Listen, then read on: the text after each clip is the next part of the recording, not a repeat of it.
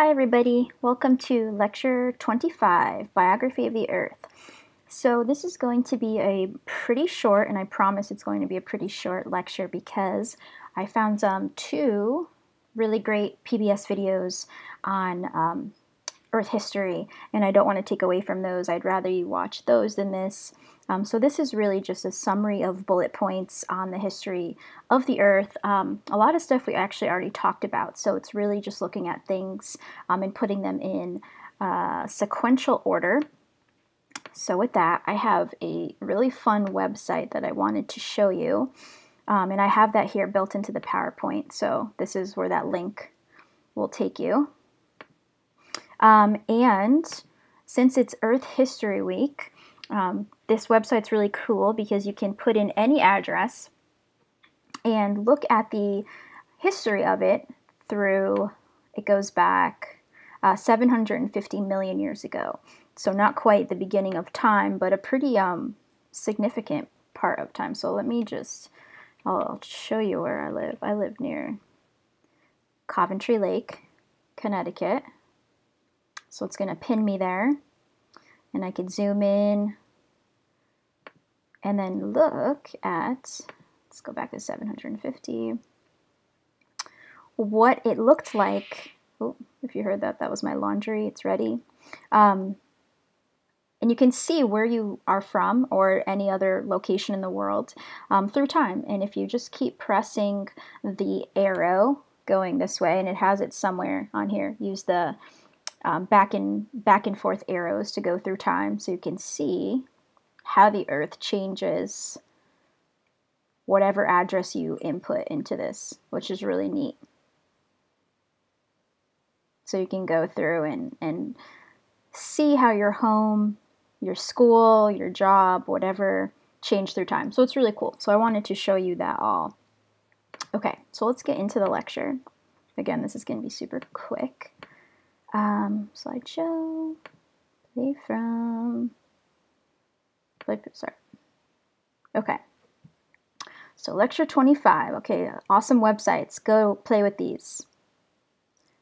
Oops. Okay, so we talked about the geologic time scale a bunch, and we know about the different eons, the Hadean, the Archean, Proterozoic, Phanerozoic, and we all know that much of life that we know, so humans, mammals, dinosaurs, even fish, a lot of these happened in this Phanerozoic eon. The Hadean, the Archean, and much of the Proterozoic did not have a ton of life on it that we know today. So these are really primitive types of organisms, ocean type of organisms when you get into the Proterozoic, late in the Proterozoic. But a lot of life that we know on this earth, plants, animals, really happen in this really tiny chunk of time. So as you know from the geologic time activity, it took a huge amount of time in Earth's history to get to the point where we are today and to have all of those animals, plants that we know of through time are really going to be concentrated right in this eon. So this diagram is a good synopsis summary of Earth history, right? We have our 4 eons, and then it gives you some bullet points of the main events that are happening in each eon. So we have the formation of the Earth, the first bacteria, the oldest rocks happen in the Archean. We start to get oxygen accumulating in the atmosphere in the late Proterozoic. We have our first multicellular organisms in the Proterozoic. And then we finally get life in the Phanerozoic. Because there's so many different types of life in evolution in the Phanerozoic, we typically talk about that in eras. So again, here are the 4 eons with the biggest chunks of time broken up into 4 sections. And then you can see the Phanerozoic is broken up into eras. So typically when we look at the geologic time scale, we have the 3 eras, Cenozoic, Mesozoic, and Paleozoic. And then all 3 of these eons can fit nicely into our 4th era, which is the Precambrian era. And this is what our geologic time scale looks like. So you can see Cenozoic, Mesozoic, Paleozoic, and then Precambrian is all of this stuff in here. Okay, so that's the gist. That is the big bullet points of all of the major events that are happening in Earth history. So I have this time scale here on these lecture slides, kind of pointing where each of these events and activities are happening on the geologic time scale. Okay, so I'm not going to go too into this because, again, there's videos that are much better than my lectures. And we already talked about a lot of this stuff. It's just kind of tying loose ends and pulling it all together. So we have the Hadean Eon, which is Hadean, hell-like. This is a very primitive Earth, very hot, lots of volcanic activity. Differentiation has not happened yet, but it is starting to happen. We have a collision with a Mars-like protoplanet producing our moon 4.5 billion years ago. So again, this is all review. Okay, we have the Archean Eon, still in the next eon, which is about 4 to 2.5 billion years ago. Okay, and this is when plate tectonics is starting to happen. Okay, and that happens about between 4 and 3 billion years ago. We start to get plate tectonics. Okay, so again, we have differentiation. The Earth is cooling. The layers are differentiating. And then we finally get some plate tectonic activity, right? So Earth is not just one big solid block of rock, right? We're starting to get our plates and we're starting to get our tectonic activity, which is one of the reasons why Earth is so unique, right? We have this idea of plate tectonics. Okay, so that's happening starting in the Archean. Okay, so it takes about 1 billion years for that to even start to happen on Earth. Okay, so 4 billion years ago, extensive volcanism, Earth is cooling. It's still very hot. It's a very hot planet. It's still pretty terrible conditions. You do not want to be on this planet. And what do I have over here? Something like that. And we start to get water. Okay, so as the Earth cools, and I think the next slide, oops. Okay, so, sorry, I'm moving my face all around. We start to get the origin of the Earth's oceans. Okay, so Earth's surface finally cooled to a temperature below the point of boiling water, so we start to get an accumulation of water on Earth. Okay, so our oceans are starting. And again, that is about 4 billion years ago. 3.5 billion years ago, we start to get, our plate tectonics are moving now, we're starting to get tectonic activity, and now we finally get the formation of the continents. Okay, so again, that happens very, very slowly over time. So remember, when Earth first started and started to cool, the crust was all mafic rock. It was all basically mantle-sourced material, very mafic in composition. But as plate tectonics began, we started to get fractional crystallization, we started to get assimilation, we started to get partial melting, and then we very, very slowly, over many millions of years, started to get our continental crust. So we first start to get the formation of granite. Okay, so it took about 2 billion years, or excuse me, 1 billion years before we start to get granite and continental crust. Okay, so it's a very slow process of plate tectonics. Okay, and when we get granite, we start to get our continental crust, right? So before it was all oceans, all mafic. Basically, you have your oceanic crust underneath our oceans, right? So no land. But as we started to build up granite, as we started to accumulate that more felsic material, we started to create our continents. Okay, and so those continents grew from little, really small, tiny land masses to the big continents that we know today.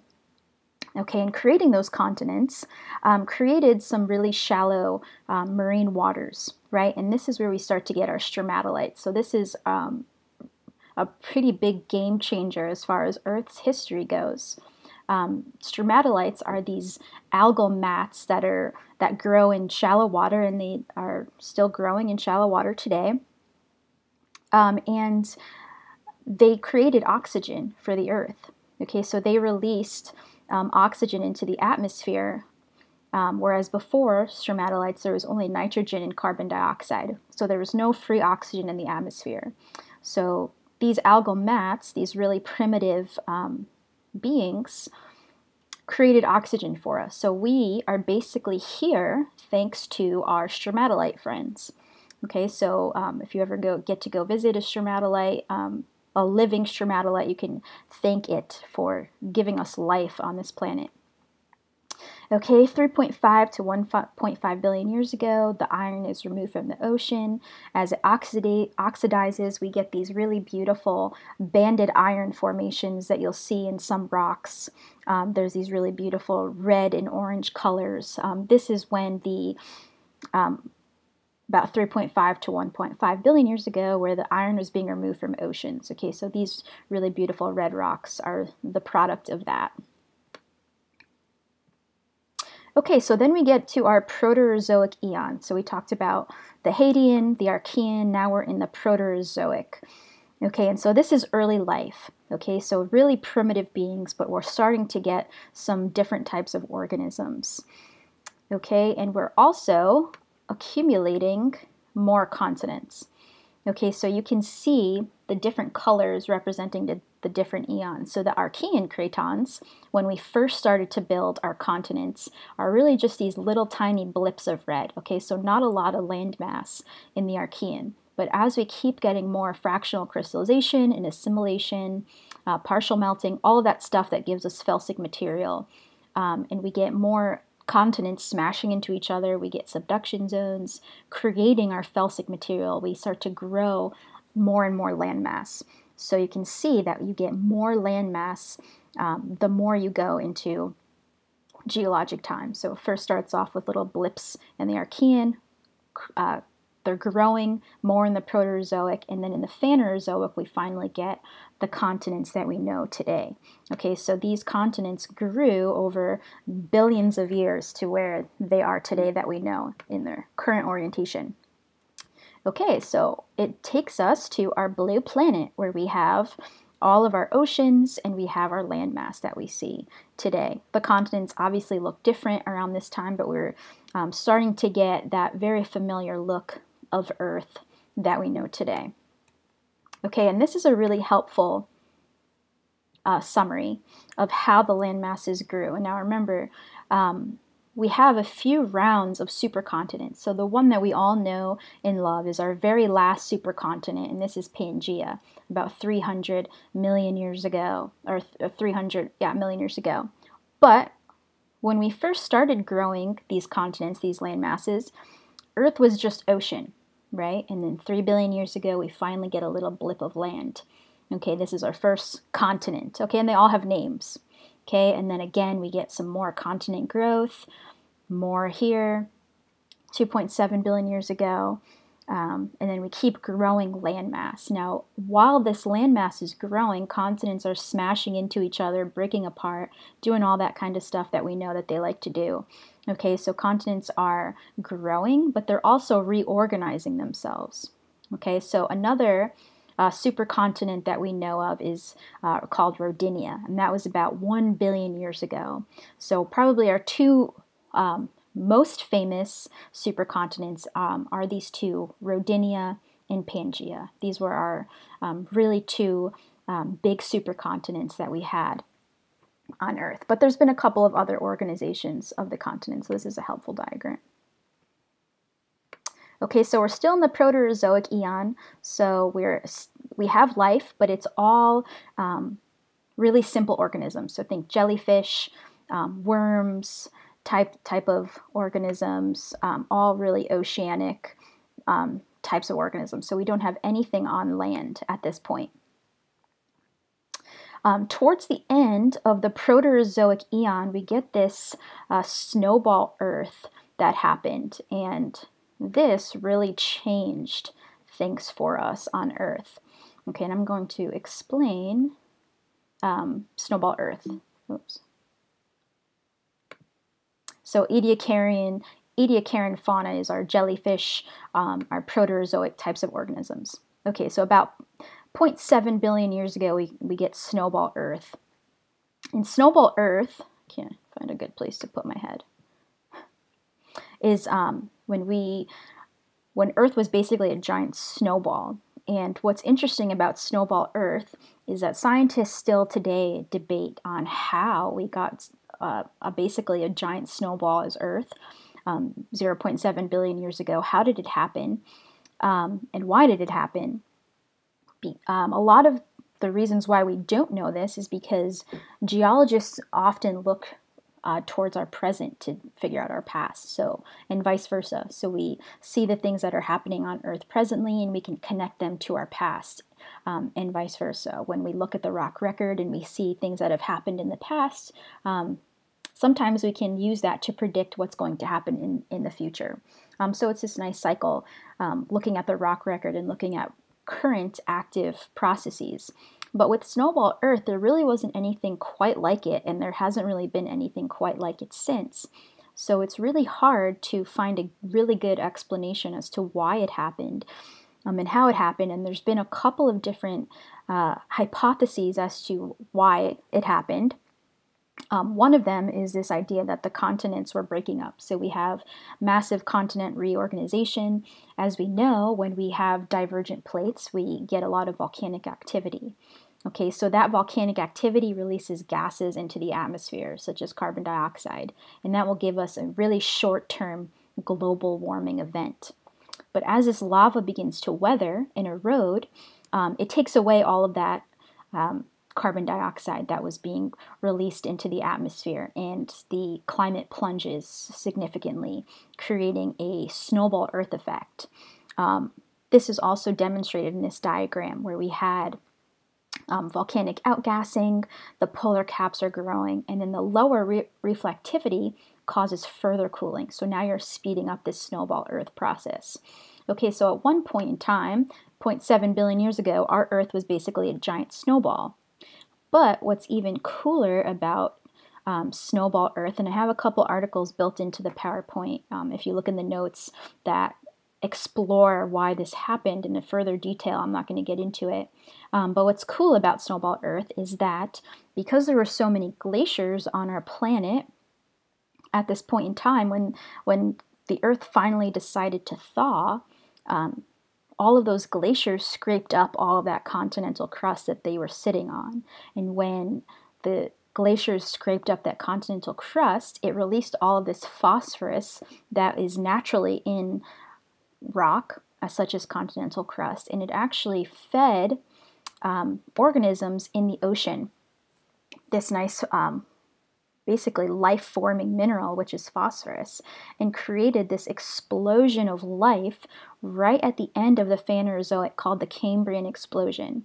Okay, so right at the end of this Phanerozoic, we get this huge increase of life caused by this snowball Earth introducing all of this phosphorus into our environment, into our oceans, because it scraped off all that material from the continents as these glaciers were formed. Okay, so that's really cool. So, snowball Earth, Cambrian explosion. So now we go from pretty basic types of marine animals such as jellyfish, worms, etc., to now we start to get hard-bodied organisms in the ocean. So still, everything's in the ocean still, but now we're getting more complex life. So animals with hard parts, shells, different types of organisms begin to happen post-snowball Earth. So Phanerozoic is our last eon, and it is basically the eon of life. Okay, so visible life.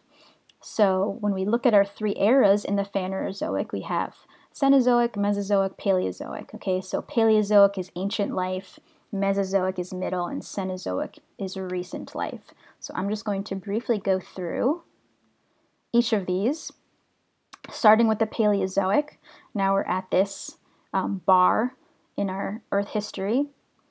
Early Paleozoic, we have abundant marine organisms. So these are our hard shells, corals, crinoids, trilobites, nautiloids. They look like little squid, octopus type things. Middle Paleozoic, we start to get fish. So this is called the age of the fishes. We start to get coral reefs. We start to get primitive land plants. So ferns are starting to form in the Paleozoic, and we get our first insects. And then in late Paleozoic, we get our evergreen trees, amphibians, early reptiles, and then we have the breakup of Pangea, which is in the late Paleozoic, which doesn't have anything to do with life, but it is a big event. So I'm not going to actually go through this because it's, whoops, you can do that on your own time. And it's really just basically going over everything I just said, but in a little bit more detail. Okay, so we have the fish, the age of the fishes that are happening. We start to get life on land. So we have enough oxygen in the atmosphere comparable to today, about 400 million years ago. Our ozone layer is formed to protect the continents from cosmic rays. So this is when we start to produce our nice ozone layer, which is very helpful to us as humans. In the Devonian, so this is late Paleozoic, we start to finally get animals that are transitioning from water to land. And it starts with this kind of fish, amphibian, weird looking thing called Tiktaalik. And he was one of the first land transitioning animals that we have. It can breathe outside of the water, so it had the first evolved lungs. It started to get wrists. And this is really what started the transition from ocean to land. Okay, and then in the late Paleozoic, we have the formation of Pangea. So again, this is our last supercontinent that we have on Earth. Okay, and then the late Paleozoic ends with a really huge extinction event. As to why this extinction event happened, it's probably related to a big lava flow that erupted in Siberia. It has increased atmospheric dust, increased acidic atmosphere, gases, and it disrupts the food chain. So all of our really abundant ocean life organisms were pretty much wiped out at the late Paleozoic. Okay, so this is our PT extinction event. Okay, and then at the end, so this PT event really wipes out a lot of our marine organisms. So over 95% of marine species disappeared during this time.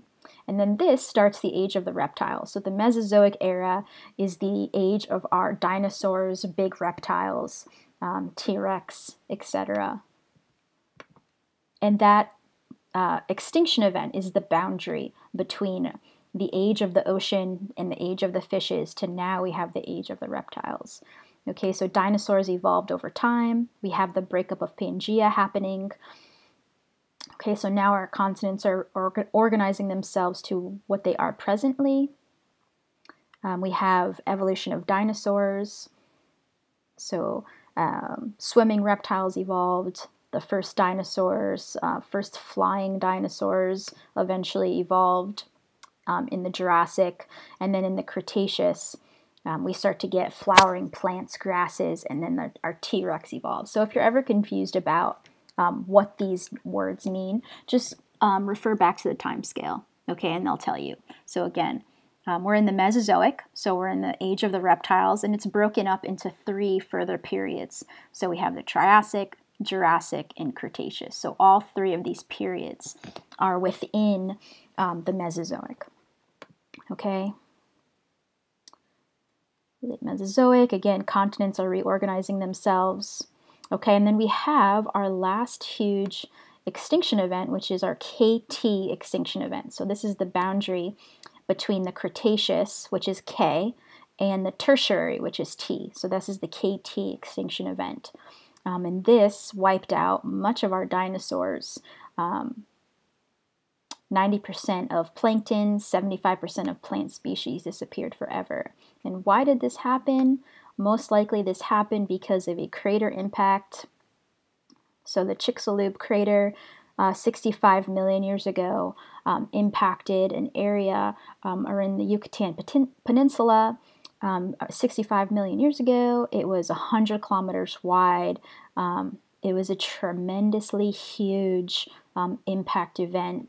And you can look at the rock record as evidence of that impact event. So scientists use a lot of different tools to figure out where this impact happened and if it happened at all. So there's a couple of different methods that they use. Shocked quartz is a type of quartz that looks a certain way under a microscope. And this forms under tremendous pressures. You have small glass sphericals formed from instantly melted magma. You have ash from burned plants and wood. And you have clay containing iridium, which is abundant only in meteorites. Okay, so all of these lines of evidence together convinced scientists, which was actually a pretty recent discovery, as to what this boundary at 65 million years ago means, and where did it happen, and what does this say about dinosaurs. Okay, so if you do the part 3 of lab, you explore this in much more depth. Okay, and so at this boundary, so the KT extinction event now started our last era called the Cenozoic, and this is our age of the mammals. Okay, so this is where humans finally come into the picture. Okay, so we have giant mammals, mammoths, beavers, bears, sloths, etc., starting in the Cenozoic. Life in the Cenozoic. You have early Cenozoic, the start of elephants, whales, horses, bears. Horses did not look like they do now back in the early Cenozoic. Same with bears, beavers. These are all evolving to what they are today, but they looked much different in the early Cenozoic. And then you have late Cenozoic, which is the last ice age, the northern hemisphere, mammoths, first humans, and modern organisms. Okay, and so our last event in the Cenozoic is ape-like primates diversified in the Miocene, so about 20 million years ago. Seems like a very, very long time ago, but it's actually very, very recent. And we finally get the first Homo sapiens. So if you want a little recap of the correct order of events, this is a good guide. I think that's it. I will post another lecture, the same thing, but just more detail. So if you want some more answers to questions, if you want some more detail on things, I will post that also. But it's literally the same thing, but with just some extra slides thrown in there just for your own fun and amusement. That's it. I hope this was helpful. I hope you all have a very good week. Signing off.